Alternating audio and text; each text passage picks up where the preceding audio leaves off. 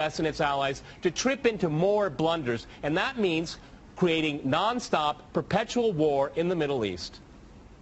Well, I'm going to make this interesting and disagree with everyone. Okay. I do not accept the premise, which probably isn't too much of a surprise, but nonetheless, I reject the premise that the whole point of the so-called war on terror or investing in the Mujahideen was to somehow fight terrorism or to make a better world.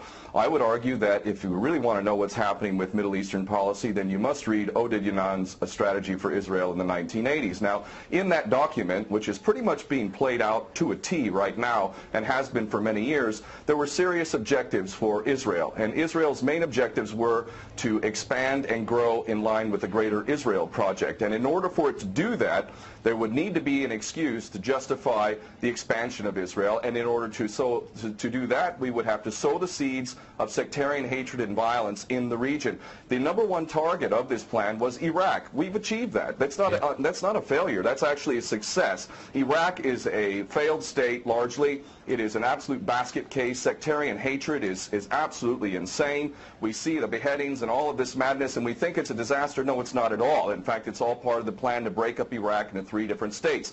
When we look at Syria, we also find that the goal is once again the same thing: sow the seeds of sectarian hatred and basically turn that nation into a basket case. This is happening according to plan as well. Now, ISIS, funny enough, could stand for the Israeli Secret Intelligence Service. Many people are seeing the very big benefits to the state of Israel, the so-called Jewish state of Israel, by the breakup and the balkanization of the surrounding states. So actually, if you believe what's being told to you, and I just don't know why anyone would believe anything that comes out of the mouth of virtually any Western leader, whether it be Obama or Bush or any of the rest of them, all of these people are nothing but patent liars, and everything they say is pretty much the opposite of the truth. So I don't accept virtually anything they say. Okay, good. Violence.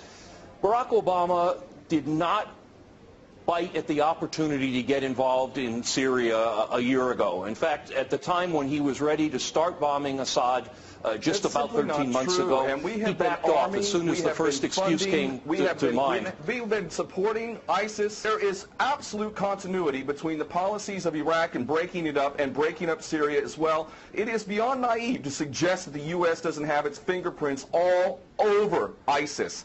In fact, tell me this: why has ISIS never once, or al-Nusra Front or al-Qaeda, not once have they attacked Israel? In fact, ISIS militants are getting medical attention in the Golan Heights and in Israel itself. What does that tell you?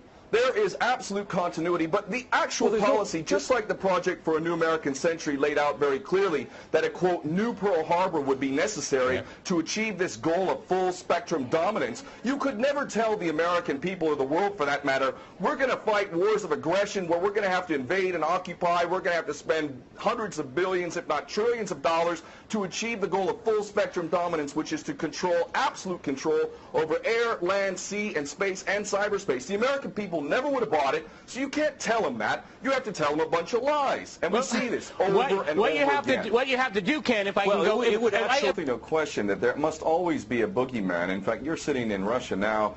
For 50 years plus, we were fighting this Cold War that really was an absolute charade to begin with. There never really was a threat of a Soviet invasion. And for decades, we spent insane amounts of money developing nuclear weapons to the point of really completely, totally collective insanity.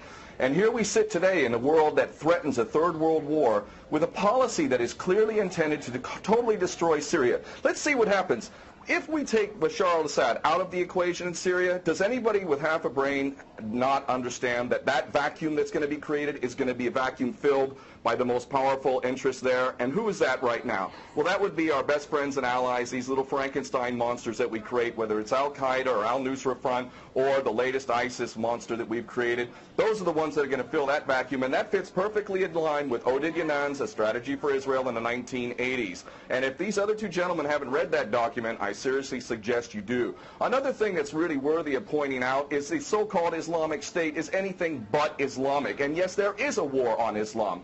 Islam is very understood by many Muslims around the world to be absolutely 100% forbidden for you to forcibly forcibly convert somebody to Islam or kill them. This is totally untrue. Back in the medieval times, when there was Muslim empires, it was an absolute understanding and policy amongst the Muslims who were in charge at that time that those who practiced whatever religion were allowed to continue practicing that religion, and they were not even forced to pay taxes into the Muslim empire itself. However, if people wanted to practice that religion, they would not be able to derive the benefits of the tax system and so on and so forth. The bottom line is no Muslim in their right mind would justify going in and literally executing men, women, and children simply because they don't convert to your religion. These people are not Islamic. They are creations of the monster, which is the empire of the United States and all its cohorts in Israel and England in particular. And this monster is purposely created to justify the continuing insanity of the never-ending war policy, which is really the core of America. And that is exactly why I renounced my U.S. citizenship. This madness cannot be considered anything but the major threat to the world.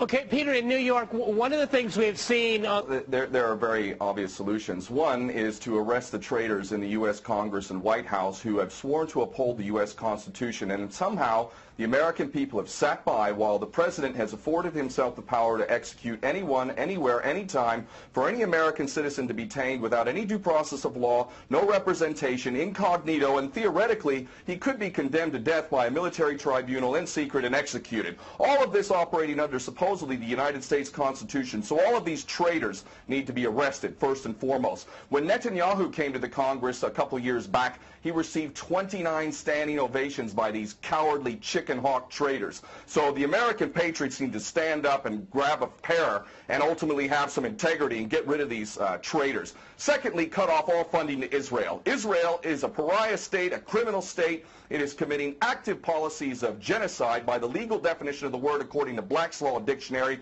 That country needs to be cut off right now. All of their attention needs to turn inward. Stop your little empire endeavors and full spectrum dominance and all of this sort of madness. Start taking care of your infrastructure back home. Start taking care of the American citizens who have worked their whole lives and now find themselves wondering how they're going to keep a roof over their head. All of that is very obvious and very sensible. Or America can continue to decline into an absolute total pariah state, hated and resented around the world, and maybe bring the whole world into World War III. I would prefer that we do the former instead of the latter, but ultimately we need some serious change in government, and that means getting rid of these traitors. Okay.